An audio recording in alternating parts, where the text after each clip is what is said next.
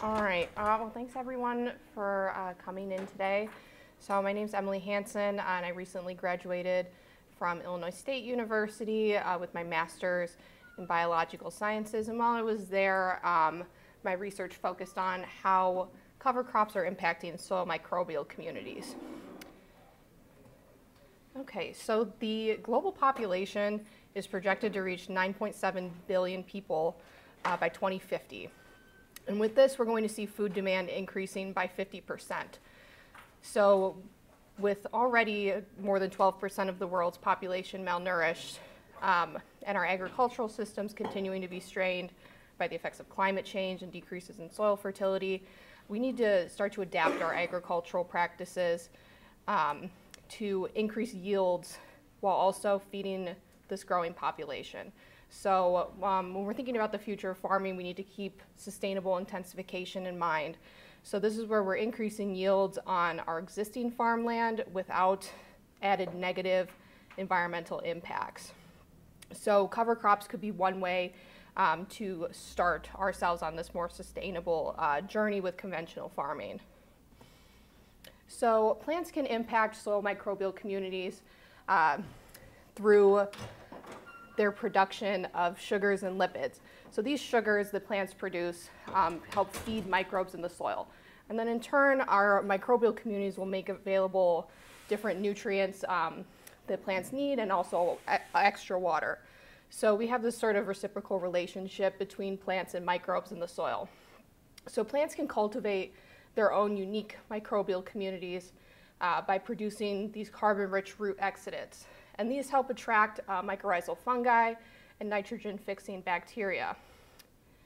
And plants also can influence their microbial communities by the quantity and the quality of the litter that they're producing. So when plants are dropping their leaves or dying in the case of cover crops at the end of the season or being terminated, the makeup of this plant litter is going to have an impact on our microbial communities. So litter that's high in carbon can increase the microbial biomass, and then also litter that's high in nitrogen can help add some of that back into our systems. And then also plants can increase soil moisture, and this is particularly beneficial for microbes that occupy shallower soil depths right by the surface. So having sufficient soil moisture is really important to sustaining this microbial community. And then microbes, in turn, can influence plant growth through their interactions with plant tissues in the rhizosphere. So the rhizosphere is this area right around plant roots where we have microbes that are living within or in very close association with the plant roots, and also those free living in the soil. So as you can see from this image here, the rhizosphere is this area really close to the living plant roots, and then we get into the just tritosphere where there's more decaying plant matter, and then the bulk soil where there aren't these roots and decaying matter present in these high quantities. So these processes can make available or increase the supply of plant essential nutrients. So these can be things like nitrogen, phosphorus, and potassium that are really common agricultural inputs. And these microbes can also perform biological nitrogen fixation, so they're making more nitrogen available to plants. They can also produce antibiotics that can help fight some of these soil pathogens that we see, and they also help build soil aggregates. So in agriculture, it's important to have good aggregation in the soil to help with water flow and reduce the effects of runoff. So these reciprocal relationships that we see with plants and soil microbes are called plant-soil feedbacks, or PSFs. So in agriculture, the most common microbes that we're going to see in the soil are mycorrhizal fungi, nitrogen fixers, and different nitrogen processing bacteria. And the land management decisions that we make can influence how these plant microbe interactions play out. So typical agricultural inputs that we'll see in conventional systems like fertilizer, herbicides, pesticides can degrade soils over time, and fertilizer in particular can discourage plants from forming these beneficial associations with soil microbes. So if the plants are getting all the nutrition that they need from our inputs, there's no advantage for them to essentially give up some of their nutritional resources to microbes. So we won't see these relationships happening as much when we have a lot of agricultural inputs. And then other management decisions like tillage intensity and the actual identity of our crops can also influence these interactions. So this could be something I think we're all familiar with soybeans and how they form these nodules that have the nitrogen-fixing bacteria. So that's very different from what we see with corn, where it doesn't have the same types of associations like that. And then in turn requires way more inputs from ours. So most of the time when we talk about plant soil feedbacks, we're focusing on the positive aspects of them. So what are plants and then microbes gaining from forming these relationships? But we can also see negative plant soil feedbacks arising over time, especially in monocultures, from the accumulation of soil-borne pathogens. And this is sometimes termed soil sickness. So anything that we can do to help break up this monoculture is going to have positive effects on our plant soil feedbacks. So this could be as simple as rotating crops. So even without a cover crop in the system, alternating between corn and soy is helping to break up some of those negative plant soil feedbacks. But intercropping can also be one way to do this. And then cover crops can help break up these negative feedbacks and then help establish some positive feedbacks.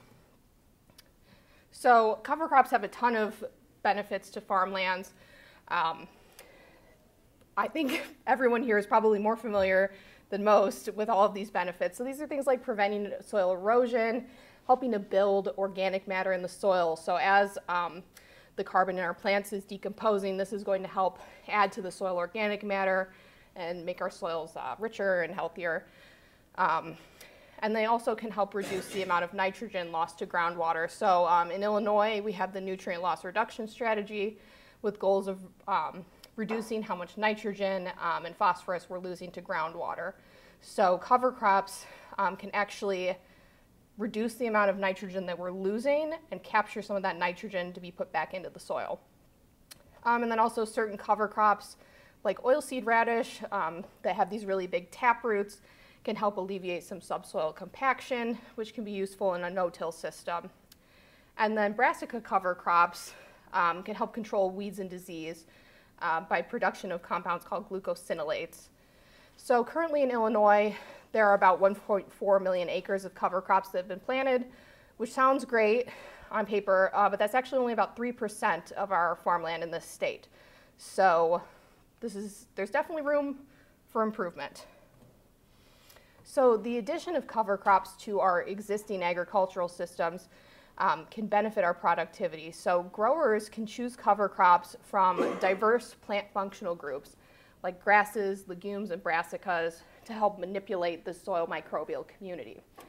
And additionally, plants like cover crops can provide nutrients to microbes during the winter and the early spring when we usually don't have anything on the field.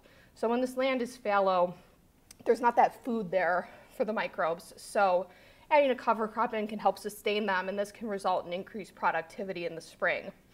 So overall, with cover crops, we can see an increase in microbial diversity, better nutrient cycling, an increase in our soil organic matter, and better maintenance of our topsoil.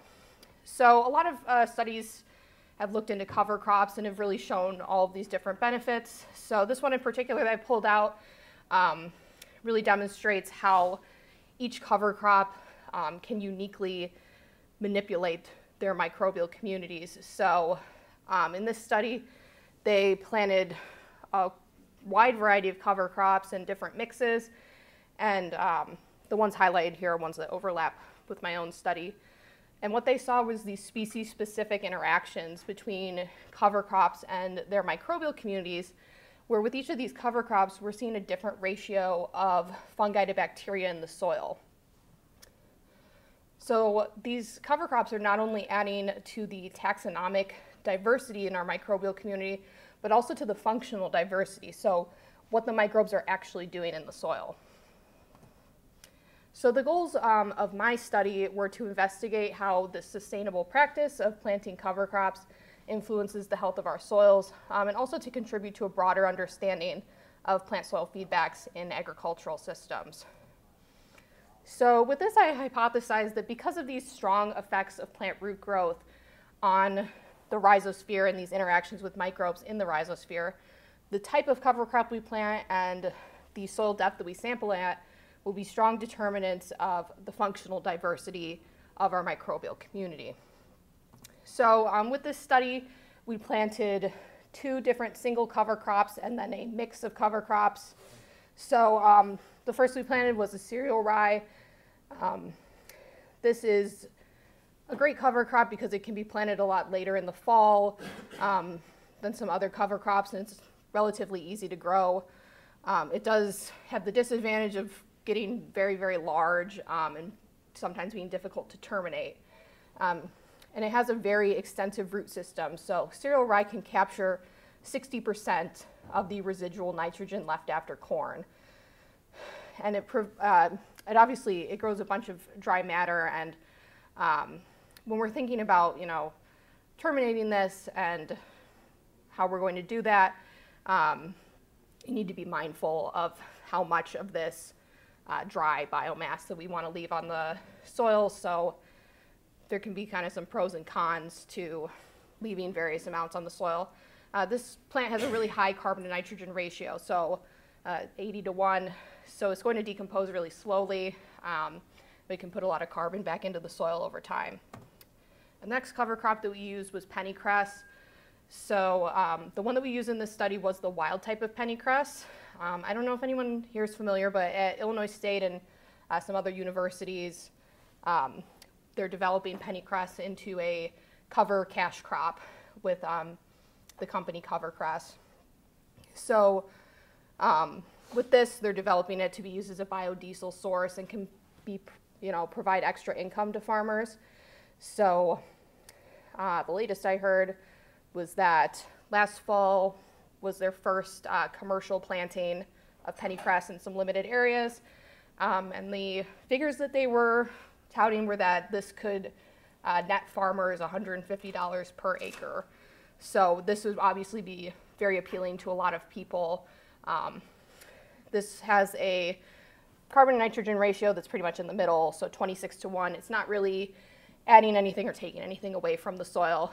But pennycress is one of those cover crops that can help reduce the amount of nitrogen we're lost to groundwater. So some of my colleagues at Illinois State are looking at this, and they're seeing major reductions in the amount of nitrogen lost to groundwater when pennycress is on the field. And with the wild type of pennycress, it has that unique property where it can suppress weed and fungal pathogens via these glucosinolates. And then we had a mix of pea, clover, radish, and oat. So the pea and clover are legumes, and they'll provide nitrogen to the soil. And then the oats are added into this mix to help enhance the growth of the legumes. And then the radishes are ones with those deep tap roots that can help break up some of that subsoil compaction. And this has our lowest carbon to nitrogen ratio of 12:1. So this is adding nitrogen into the soil. And then our last treatment group are our fallow plots. This is how most farmland is left after harvest, especially in Illinois, driving down the highway. This is mostly what you see in the winter. And there could be some weeds or crop residue present depending on how this land's managed. In our case, what you'll see is that we have a lot more weeds than you would typically see around here because we don't use herbicides on these experimental plots. So it adds a little layer of complexity to this. So before getting into a little bit more, I wanted to orient you to the root systems of these plants. So I have corn and soy, and then our cereal rye and pennycress, which are our single cover crops. And the top line here is the soil surface, and then this is 15 centimeters, and then 45 centimeters, which was our deepest sampling depth. So corn has a pretty extensive root system, and so does soy. So we wanted to make sure when we were sampling that we were getting samples that were both within the rhizosphere and being heavily influenced by these plant root properties, and also those that are more outside of the rhizosphere or where their plant roots are starting to thin. So with our cereal rye, the roots are starting to thin a bit at our deepest sampling point. With the pennycress, we're essentially completely outside of the root zone. And then here is the pea clover, radish, and oat in relation to the soy. So with most of our cover crops that we are sampling, we're getting a representation of what's going on within the rhizosphere and then both outside of the rhizosphere. So the first thing that I wanted to look at was how the functional diversity, or what these microbes are able to do, is being influenced by our different cover crops. And I predicted that based on the carbon and nitrogen ratios and different properties that are unique to each of these plants, we'll see different levels of functional diversity with our microbial community. And then my second aim was to look at how this functional diversity is changing across depths. So what we would expect to see is that at shallower depths, we have the highest diversity, and this will decline as we move through the soil profile. So our experimental site was at the ISU farm in Lexington, Illinois. And we had 4 blocks established. So this study was part of an ongoing experiment that's being conducted by researchers in the ag department. And they're looking at more of how these cover crops are building organic matter over time. So I wanted to come in and then see, as we're building this organic matter, how is this impacting our microbial community, and how is that changing with these different crops and then across depths. So we had 4 blocks, and then within each of our blocks, there were our 4 different treatment groups. So our 3 cover crops and then the fallow plot. And this land was managed pretty conventionally. So we did a rotational planting of corn and soy, and there was not herbicide used on these plots, but there was fertilizer applied, and there was also no-till. So it was kind of a mixed bag of techniques used here. The reason why we didn't use any tilling in this case is because we wanted to see how that organic matter is being built, so we didn't want to disturb the soil at all. Okay, so I sampled the soils in the fall of 2021 and then again in the spring of 2022. So with our fall sampling, we're mostly going to see the effect of our cash crop, which in this case was soy. And then in the spring, we're expecting to see the effect of our different cover crops. So once again, I sampled in these 2-centimeter depths, both within and outside of the rhizosphere. So to look at how the functional diversity of our microbial community is changing, I use these things called ecoplates. So they're a 96-well microplate. They're about this big, and they're preloaded with 31 different carbon sources. So these are things like carbohydrates, amino acids, polymers, carboxylic acids. These are all things that microbes can use as a food source, essentially.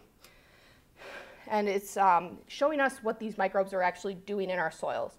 So we're not getting information about what species are there, but we are seeing what they're functionally doing in the soils. So when I take my soil samples, I dilute them, and then I plate them out into these plates, and then we incubate them over a 5-day period, and then each day I measure the optical density of the plate, and from that we get a measure of how active this community is and how well they're able to utilize these different carbon sources. So as we can see from this picture here, if the community is able to use a particular carbon source really well, we'll get this deep purple color development. But if they're not able to use that carbon source as well, it might just be a lighter purple, or it could be completely clear if they're not able to use that source at all. So the results that we get from these ecoplates is called the community level physiological profile, or the CLPP. And this involves 3 main components. The first is the rate of color development. So how quickly are these microbes using these different carbon sources? Next, we get the richness and the evenness of the response among the wells. So richness in our case, how we calculate this is that, so in each of the 3 sets of our carbon sources, we'll have a control well, and once we correct out for any sort of particulate that might be in the control well, anything above this minimum threshold value is considered positive for use of that carbon source. So we're sort of getting a yes or no. So yes, this microbe can use this polymer. No, this community cannot use that polymer. And then evenness is the variation in that color development. So are we seeing that all of the carbon sources are utilized about the same amount? So we're getting about the same level of purple in our sample? Or are we seeing that some are used more than others? And then we can also look at the overall pattern of utilization among the wells. So are there more carbohydrates used, or are there more polymers used? And use that to kind of tease out these sort of differences that we're seeing between plots and then across depths. So as far as my results go, I'll kind of go through this kind of quickly and hit on the main things. So I had 4 main categories of results. So we looked at the amount of soil moisture between the fall and the spring and the amount of coverage on these plots. And then we looked at richness, evenness, and our diversity measure, which is called Shannon's H. And those are our 3 measures of functional diversity. So richness and evenness are sort of combined together with the Shannons to give us a picture of how diverse that community is. And then we don't need to talk about what principal components analysis is. That's a little boring, but I'll give you the brief version of it when we get there. And then I looked at each of these different functional groups. So on the left here, what we're seeing is the fall sampling in the orange and the spring in the blue. And this is looking at across depth. So what we saw overall was that in the fall, we had much higher moisture in the soil than we did in the spring. And these sort of affected the results that we saw. And what we see is that at the soil surface, that's where most of our soil moisture is, and that sort of declines with depth. And then on the right here is our results for the different cover crops. So our fall is in the orange. So we had all soybeans planted at this time. So there was no significant difference between the soil moisture in any of these plots, which is what we would expect to see. And then in the spring, what we saw was that the fallow plots actually had greater soil moisture than our cover crop plots, which does make sense because they have lower coverage overall. So there's these plants aren't there kind of using that moisture. So in the spring, we had a lot of problems with establishment, which I think goes to show how finicky working with cover crops can be. So the year before I sampled, there was fantastic establishment of all of the cover crops. Everything looked great. And it really made me hopeful for when I would come in a year later and actually take my samples. But then we did not see that. That did not happen. So all the way on the left is our fallow control plot. And as we can see, there were a lot of weeds there. And it had actually greater plant diversity than our other cover crop plots. So because we're not using herbicide here, and we weren't doing any sort of other methods of weed control, that sort of complicated things. Yeah, so then next we had our cereal rye plots. These had the best coverage overall. So this, sort of shows the ease of the cereal rye, where these were planted pretty late, which wasn't up to me, but you know how things go, weather, schedules on the farm and whatnot. So these were seeded pretty late, and with the cereal rye, that's totally fine. And it was, pretty good establishment, grew really well. Next to that is our pennycress, which also had pretty good establishment. Not as good as the year before, but not terrible. And then the real big disappointment was our mixed plot, which had absolutely terrible establishment. So none of the clover germinated. The peas were sparse, few and far in between. The radishes did something kind of funky, where they were supposed to germinate in the fall and then decompose and essentially not be present in the spring. Instead, what happened is they did not germinate in the fall because it was too cold, and they instead germinated in the spring. So essentially what we're seeing in this plot is a bunch of little baby radish seedlings, and that was really all that was there. This is a weed, so terrible. Really disappointing. But we move on.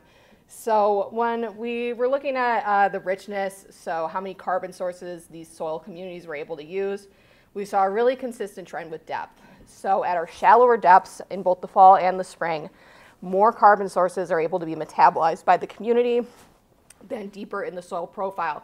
So this really goes to show that most of the activity that we're seeing with our microbes is happening in that plant root zone. So right at the surface there is going to be where we are having the most activity. So on average in the fall, 80% of these 31 carbon sources were able to be metabolized at the soil surface, and that declined to about half at 43 centimeters. And then in the spring, this was a little bit lower, so 74% of those 31 carbon sources were able to be metabolized at the surface, and then that declined to about 30% at our deepest sampling depth. And then when we look at the evenness of these samples, so high evenness means that we had low variability in our metabolism. So overall, that community is metabolizing all of these 31 carbon sources about the same amount.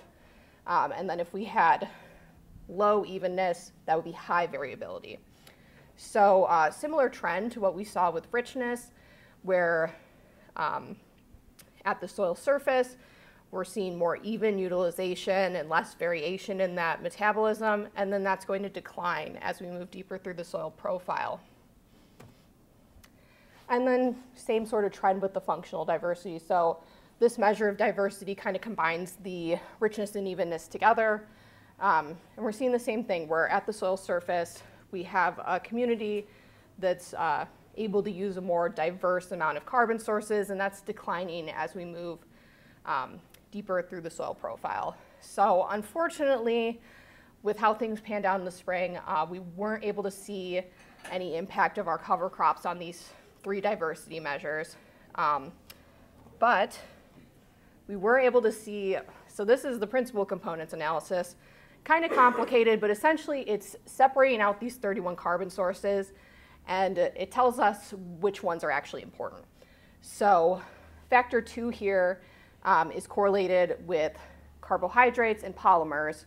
So if a cover crop, like our fallow, or not a cover crop, but if our fallow plots, if they're high in factor 2, that means that community is able to metabolize carbohydrates and polymers really well. And then factor 3 was correlated with carboxylic acids. So as you can see from the fall here, our cereal rye and our mix are sort of clustering together in the middle there, and then our fallow plots are separating out to either side here. And this is interesting because in the fall when we sampled this, this was all soybeans. So we shouldn't expect to see really any sort of differences between these plots. But we actually did see some differences. So this goes to show that these cover crops that we're planting the previous spring are actually having an influence even into the fall, next fall, when we've had a cash crop there in between. So these cover crops, they can have a lasting impact. And when we compare that then to what we saw in the spring, that utilization pattern really changed. So instead now in the spring, we're seeing our cereal rye separating off, and then our other 3 treatments kind of grouping together. And in the spring, we had different functional groups that were weighing heavily on each of these factors. So for factor 2 this time, it was only carbohydrates that were really important to it. With factor 3, there was representation across the board from a lot of the functional groups, but amino acids were not represented at all. So we're seeing that different things are weighing more heavily on the microbial community once we have these cover crops out there, and that even when we have sort of terrible establishment, there is, some things going on. So I think with the cereal rye having really good establishment, I think that's why we're seeing it separating out from these other 3. And then to further analyze this, I broke down each of these functional groups by themselves and looked across depths. So there are 6 different functional groups here, or this is how we're grouping these carbon sources together. So as we move across depths, we're seeing that there are different carbon sources able to be metabolized by the community. So at the soil surface, polymers and carbohydrates were very important to this community and were able to be metabolized really well. But as we get deeper in the soil profile, we're not seeing that anymore. And it's maybe carboxylic acids and amino acids that are becoming more important. And then when we look at the spring sampling, we're seeing that shifting again.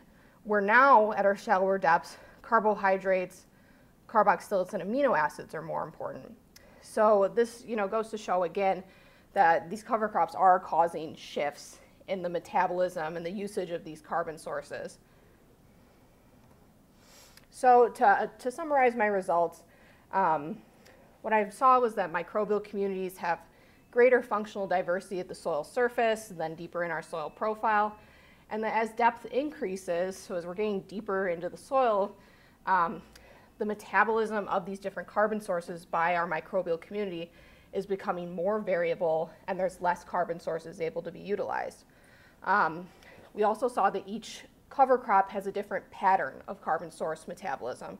So while we didn't see as many differences in the functional diversity components, we are seeing that overall with the pattern of utilization of these carbon sources, there is something different going on with these cover crops, and they are uniquely impacting their microbial community. So cover crops can really only be one component of sustainable intensification. They're not the one answer and the one solution to everything, and I think some of the problems that we have go to show how challenging implementing this can be. Can you speak on to that last point a little bit more? Yeah. Are cover crops the most influential component? Or I think what is the so. most? Coming from looking at this from a conventional agriculture standpoint, with organic farming, this is going to be kind of different because you have a lot more going on than the conventional people do. So when we're thinking about conventional agriculture and sustainable intensification, so not adding any more land into our usage, so keeping the same amount of farmland, but then not having these negative environmental impacts, cover crops are an easier sell to farmers. So something like changing how they're applying their nitrogen fertilizer, that could be kind of palatable, but it might be foreign to people, thinking about, okay, the way that I've been doing it for 50 years might not be appropriate anymore. So we need to change how we're doing this nitrogen. We need to apply it at a different time or a different rate. We can also have things like buffer strips. So having land set off near waterways, so we're getting less nutrient runoff.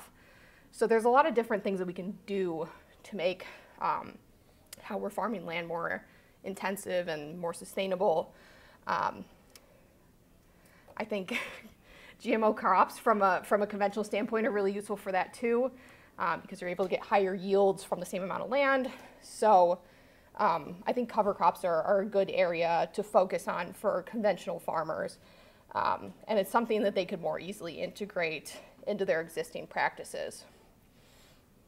Okay, so I only had one more slide. I just wanted to show some pictures. So I was funded by SARE for this project.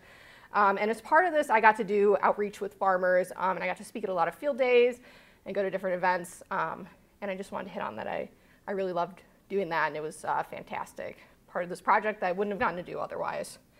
So I just wanted to thank again the people at Illinois State that helped me. I had some really great undergraduate students that worked with me over the course of this project, and once again my funding. So I can take any other questions now.